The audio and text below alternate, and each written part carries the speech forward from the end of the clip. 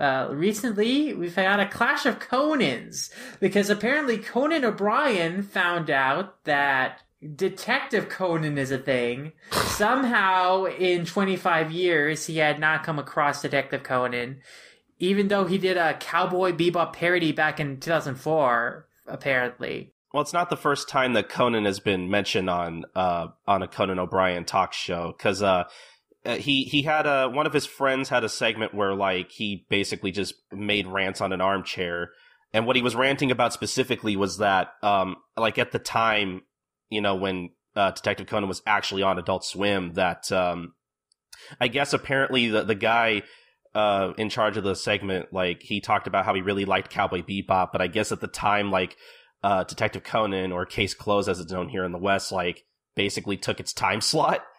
But there was no comparison drawn between Conan the character and Conan O'Brien.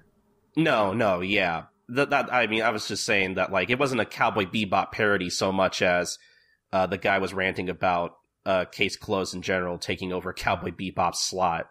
Yeah, it was a skit. I misspoke. But yeah.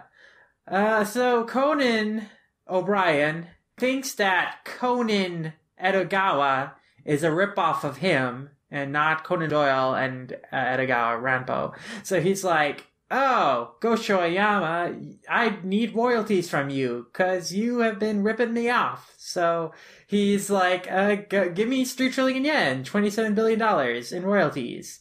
And so he announced his plans to head to Hokuen Totori Prefecture, which is the birthplace of Gosho Aoyama, which is also colloquially known as Conan Town.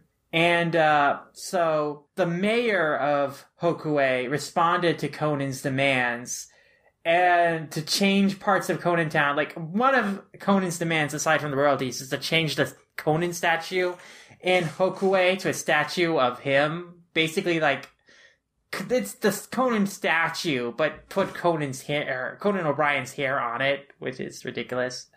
Photoshop thing he did. But yeah, so basically, Akio Matsumoto, the mayor, he responded to Conan's request and said that, oh, sure, he'll fulfill the request so long as O'Brien puts him on Mount Rushmore, gives him a Walk of Fame, brings 15,000 hamburgers with him. So, you know, meeting a ridiculous demand with another ridiculous demand.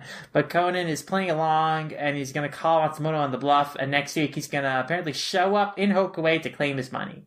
So, this has been a fun little fictional feud.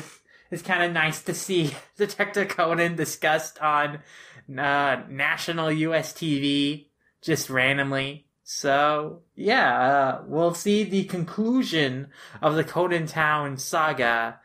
I guess we might already have it by the time you're listening to it, but it's a fun thing. It's kind of nice.